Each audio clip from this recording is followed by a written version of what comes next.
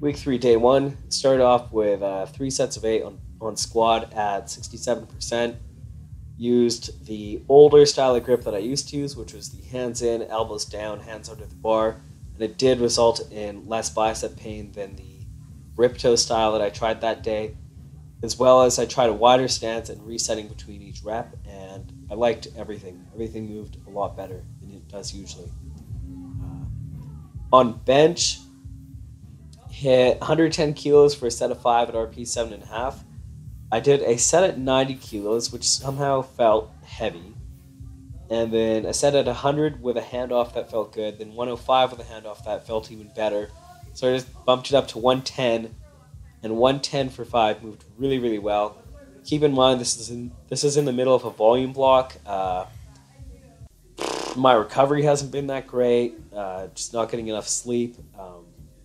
There's a whole laundry list of reasons why I shouldn't be hitting this that well, considering my best is 111 for 6 on an AMRAP. But yeah, pretty excited to close in on a 300-pound bench.